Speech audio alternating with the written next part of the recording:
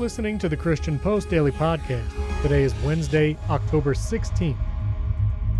A recent installment of the State of the Bible USA 2024 report by the American Bible Society highlights that those identifying as non-religious or nones experience less human flourishing than practicing Christians. The study, based on responses from over 2,500 individuals, shows that nones score lower on the Human Flourishing Index, particularly in the meaning and purpose domain, where they average 6.3 compared to 7.0 for the general population. Practicing Christians score highest in every category, suggesting a link between regular church attendance and higher levels of well-being. Chief Innovation Officer John Farquhar Black notes, quote, "On measures of human flourishing, nones score decidedly lower than practicing Christians. Despite this, there are openings, as some nones still engage with the Bible and express religious commitments."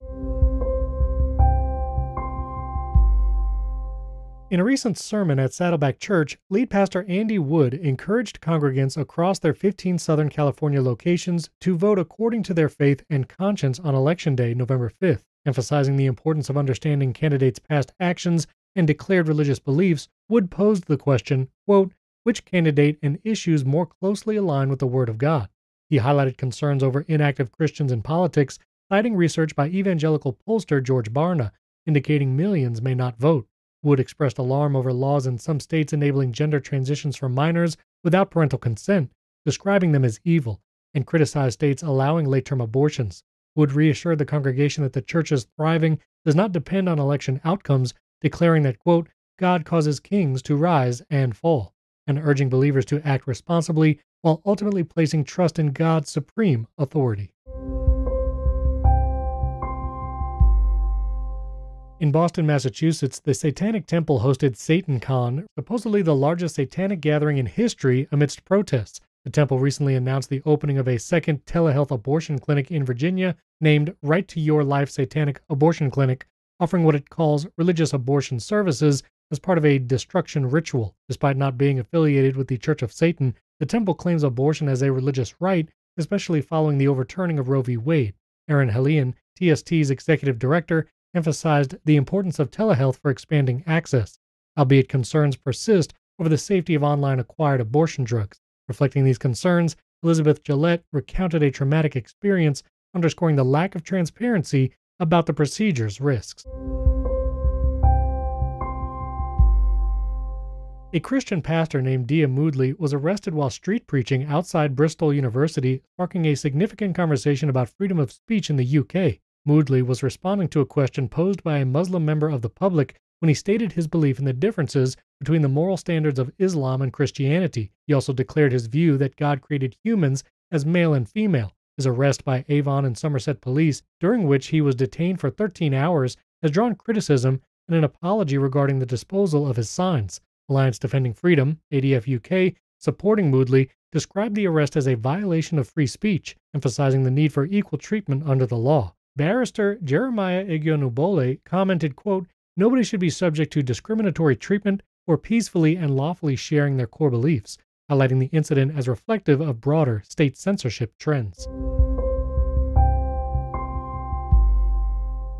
The U.S. Supreme Court has declined to hear a case from Grace Bible Fellowship, a Colorado church seeking protection from future pandemic-related restrictions on worship gatherings. This decision rests with a previous ruling by the U.S. Court of Appeals for the 10th Circuit in favor of Colorado Governor Jared Polis. The controversy originated during the COVID-19 pandemic when Grace Bible Fellowship, previously known as Community Baptist Church and Denver Bible Church, successfully sought an injunction against certain state-imposed lockdown measures. However, as Colorado lifted its pandemic restrictions, U.S. District Judge Daniel D. Domenico ruled the church lacked a case, calling their claims of future government oppression not plausible. Circuit Judge Nancy Moritz supported this, indicating the church failed to demonstrate required legal injury, making their claims moot. Cindy Clemishire, who claimed she was sexually abused by Gateway Church founder Robert Morris from the age of 12 in the 1980s, is urging Texas lawmakers to prohibit the use of non-disclosure agreements, or NDAs, in child sex abuse cases, and to extend the statute of limitations on such offenses. Clemishire recounted to the House Committee on Judiciary and Civil Jurisprudence how Morris's lawyers offered to cover her therapy costs on the condition she signed an NDA, which she declined. At an October 2nd hearing, she emphasized that banning NDAs would aid survivors, stating, quote, "It's part of the healing process to be able to share your story." Chairman Jeff Leach expressed support for this legislative change, noting that NDAs often protect perpetrators. Clemenshire also seeks restitution and highlighted the need for extended civil statute limitations to pursue justice. Kansas City Chiefs kicker Harrison Butker, an outspoken pro-life advocate, endorsed former President Donald Trump in the 2024 presidential election, calling him, quote, "the most pro-life president." Speaking on Fox News' The Ingraham Angle, Butker emphasized the importance of prioritizing the protection of the unborn, aligning himself with Trump and Senator Josh Hawley, Republican from Missouri. Butker's stance comes despite some pro-life criticism against Trump for his recent positions on abortion laws. Highlighting his pro-life commitment, Butker criticized U.S. abortion laws, noting that the unborn are, quote, "the greatest victims in our society." His views were also evident when he wore a tie at the White House, captioned in Latin to, quote, "protect the most vulnerable," following the Chiefs' Super Bowl 57 victory. Amid Missouri's upcoming ballot decision on Amendment 3, which could enshrine abortion rights in the state's constitution, Butker's stance remains strong in the debate. Thank you for listening to the Christian Post Daily Podcast. We encourage you to follow the show in your podcast player of choice, Apple Podcasts, Spotify, or third-party podcast players like Overcast and Pocket Casts. You can also download the Edifi app for free and listen to all the podcasts on the Edifi network by clicking the link in today's podcast show notes. We would also appreciate a 5-star rating in Apple Podcasts and Spotify to help us reach a wider audience with the Christian Post Daily Podcast.